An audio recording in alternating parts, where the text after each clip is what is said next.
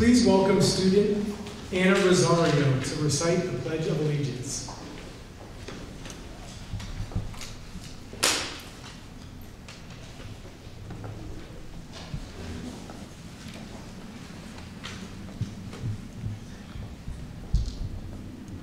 I pledge allegiance to the flag of the United States of America and to the republic for which it stands, one nation, under God, indivisible, with liberty and justice for all.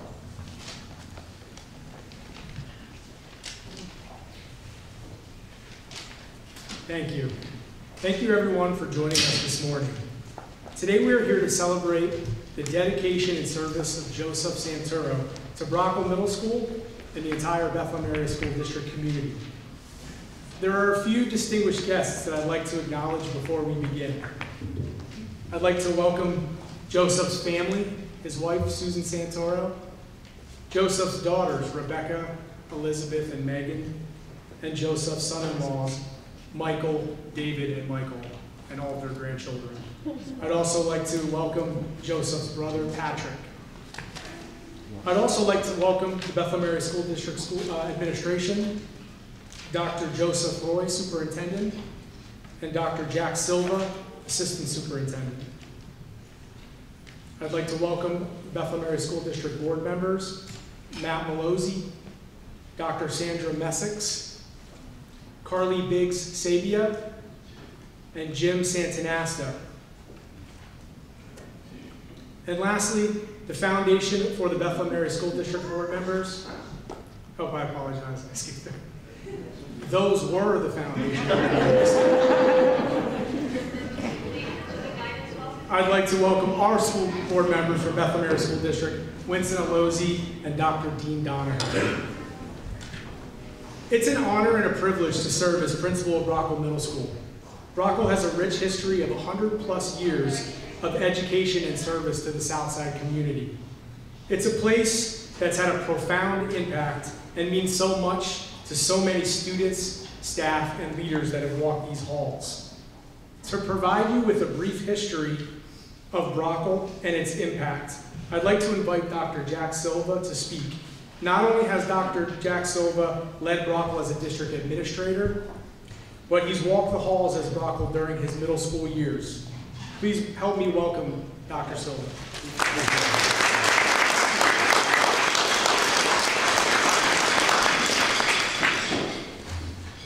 Good morning, Broughal family.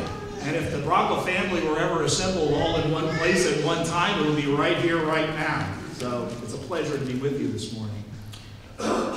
I know Mr. Santoro always believed that it was crucial that the city have a strong and vibrant school right here in the heart of the South Side, and that South Bethlehem, or Bethlehem entirely, could not be great unless Broughal was great. Now that belief goes back over 100 years. There was a time where Bethlehem was divided in half. There used to be, at the beginning of the 19th century, Bethlehem, which was on the north side of the Lehigh River, and South Bethlehem as its own city on the south side. That south side community, the city of South Bethlehem, had nearly 50% of its population as Eastern European and European immigrants who had their lives' destiny tied up with the Bethlehem Steel Corporation.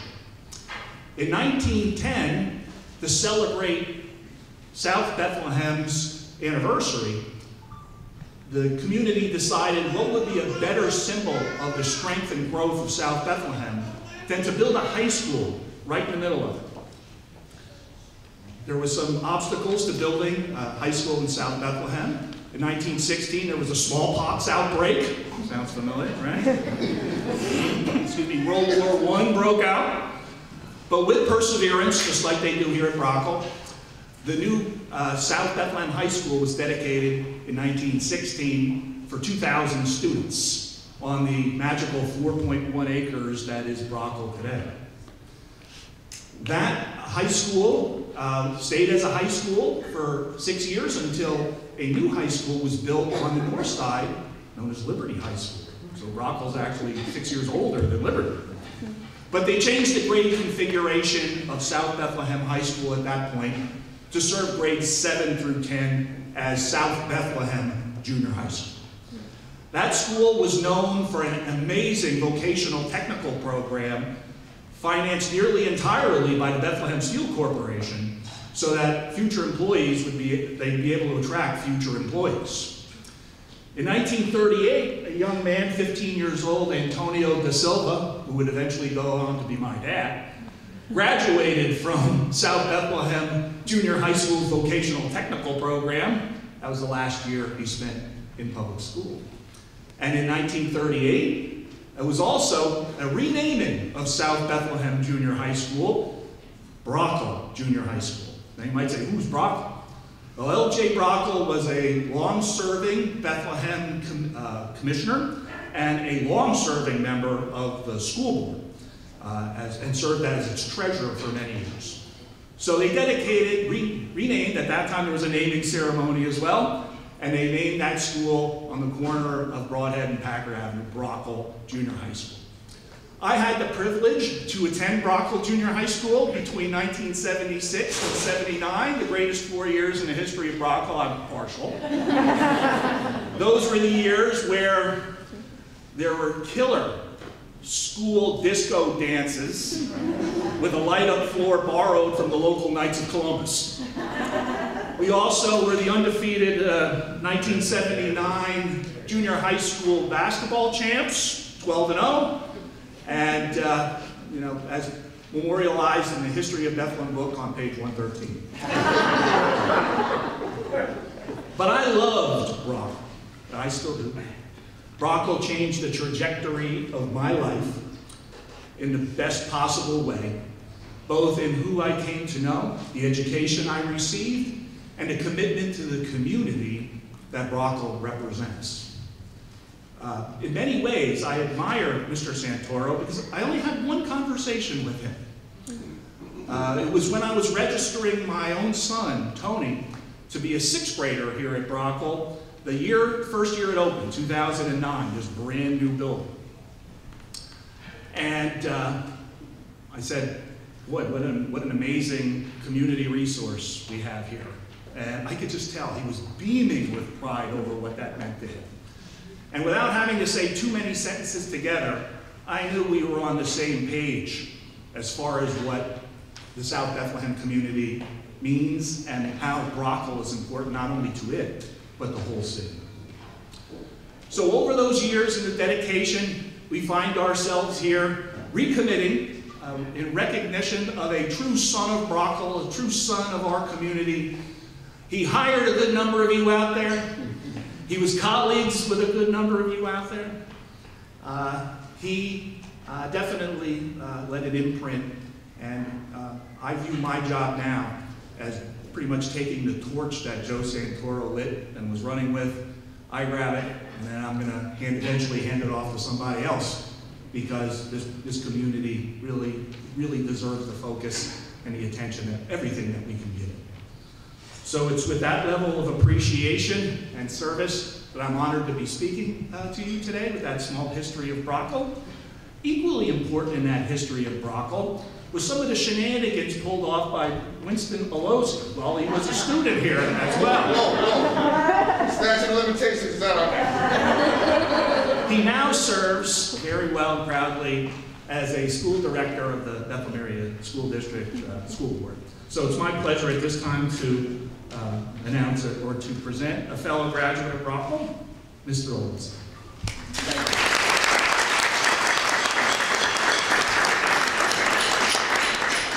Thank you, Dr. Silva. Good morning, everybody. I'm so honored to be here. I'm so honored to be here because I'm the oldest of 5 children, and all 5 of us went to Broughal Middle School. Broughal holds a special place in my family's heart. Literally, my family. Xavier, wave your cymbals, baby. That's my son.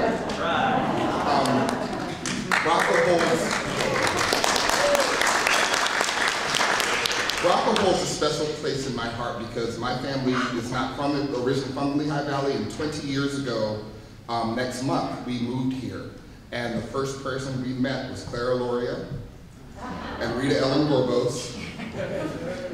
And then we sat in the office with, oh Lord, rest in peace, with Sigley, Mrs. Sigley. And then every other day we checked in with Mrs. Spallone, or Miss Purple Lady, as people from my age. Dr. Robledo was my guidance counselor. Dr. Feigley had my other siblings. And I share all of this to say that Broughal runs in my blood. I'm wearing this blazer, although it's hot, because to his children and his wife who are assembled here, this is my memory of Mr. Santoro.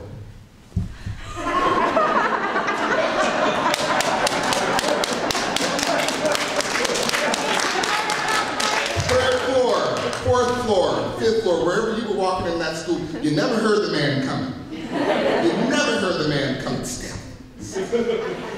But when you saw him, he greeted you with such a beautiful smile, with sparkling eyes, and I saw the one daughter with the dress. I saw, yes, looked right at him. And I just say that to say that those are the memories that we have of Mr. Santoro.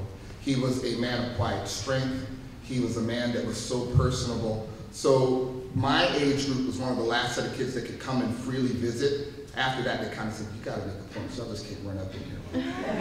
And when we would come through, one of the things I remember, and it's very fitting that this dedication is happening in front of the auditorium doors, because outside of Ms. Spallone and Mr. Santoro's office suite was the old auditorium.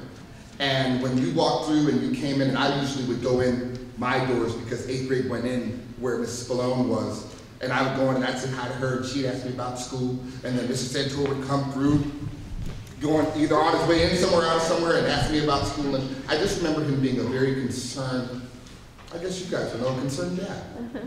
And for so many myriads of students, I'll speak on behalf of the grade 8U class of 2001. Yeah, I go back to the letter designation. That we remember his quiet strength. We remember his smile.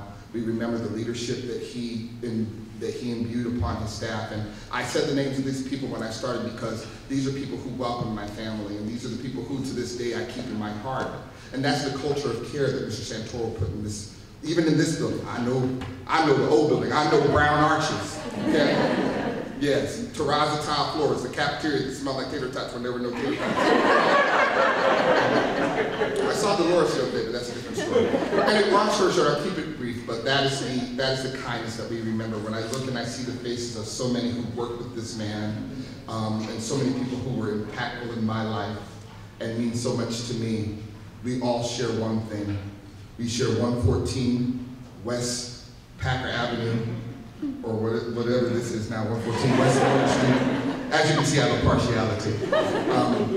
But in all of that, we remember how kind and how sweet. I'll give you one last thing. You walk into my mother's house, not anymore because she had her living room painted, but from 2001 up until about maybe 2 years ago, when you walked into her house, there was a wall of certificates from all of our schools, and the biggest amount of certificates were certificates on goldenrod paper with blue bordering with Joseph G. Santoro signed on the corner. And that's because every one of us got good grades and perfect attendance and all that, but Mr. Santoro's name is all up in our house. So we're just grateful for that opportunity. We're grateful for that love. We're grateful that we have that sense of cohesion, and that all came from being here. And I'm so glad that I can pass it on to my children. And as a former staff member here, that we continue to pass on that sense of family here every single day. Thank you.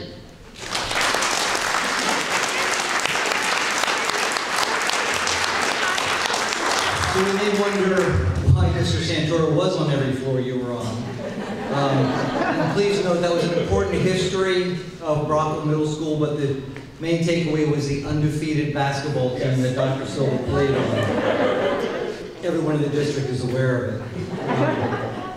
But to bring it down to a more serious level, and I really appreciate those remarks, I'm honored today to say a few words in the dedication portion of this ceremony. I had the privilege of working with Joe for a few years when we were both assistant principals. Joe served 28 years, retiring in 2010. I recall my few years where we overlapped as assistant principals, but I never knew where he stood on an issue. No, that's a joke. I think I was the same way. Back at the time the district was considering building the new Broughal, there was also consideration given to moving the school up on the mountaintop to land that Lehigh University would make available. And such a move would have provided more green space, plenty of room to build out the building and fields with additional acreage. However, the community, the school, the board, the district leaders, including Joe, realized the new Broughal had to remain on the south side, had to remain, as Dr. Silva said, the heart of the south side community. With that vision in mind, Joe worked tirelessly and played a key role in designing, constructing, and opening a true jewel of a school, a place that shows every Broughal child that they matter and that they belong here, that this community built this jewel here in this place for them, and it built it to be the heartbeat of the community. You can hear two words in my remarks when I think about Joe: heart and community. Principal Joe Santoro's leadership was the embodiment of those two words. Joe's heart was 110% behind his commitment to the Broughal families and the Broughal students. And Joe loved and valued the Southside community. Joe's heart and commitment to community make it fitting that we name the Broughal Auditorium in his honor today. The auditorium is the place where we come together from all backgrounds for amazing student performances and for community events. Those performances show the heart of Broughal students, and in the process, they warm the heart of community members who see them. So with the words heart and community at the forefront, I am happy to dedicate this auditorium at Broughal Middle School, the anchor of the South Side, as the Joseph Santoro Auditorium. Can we have a drum roll, please?